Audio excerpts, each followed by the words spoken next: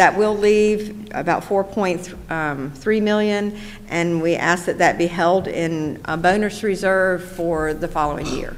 Not bringing a particular bonus program to you at this point, but I know the board had expressed interest in additional bonuses, and there are a lot of bonuses that are being paid this year with state and federal funds, and so that would give you a reserve for next year once the board determines how best to move forward with that. So at this point, yes, ma'am. Yeah. Okay. Ms. Justice? Okay. This recommended bonus reserve, it doesn't have to be spent on teachers, correct?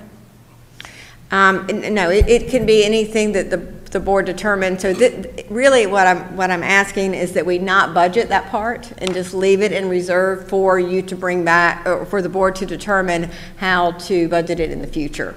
It was our recommendation that, you know, because of your intent, we wanted to reserve it for bonuses, but it would really be up to the board how it be used. So, in other words, it's setting there, there's nothing set yet. You had mentioned teachers' bonuses in 2023, but none of that is set yet. So we've got this reserve at the moment, and when we go into budget coming up, well, now this is this year too. So this money could be used this year to help out our staff if we need it, correct?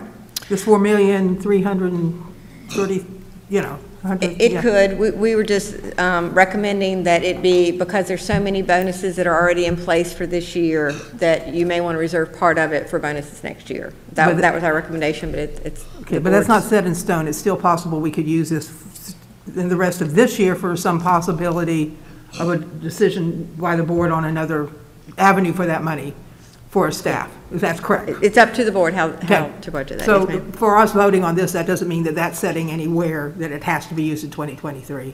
We can, that's just a suggestion. Yeah. Okay. What we're really requesting is that the board budget approval for the $5,132,000, and then come back at a later date to determine how best to use the rest. Thank you very much. That's a better way to say it. Thank you.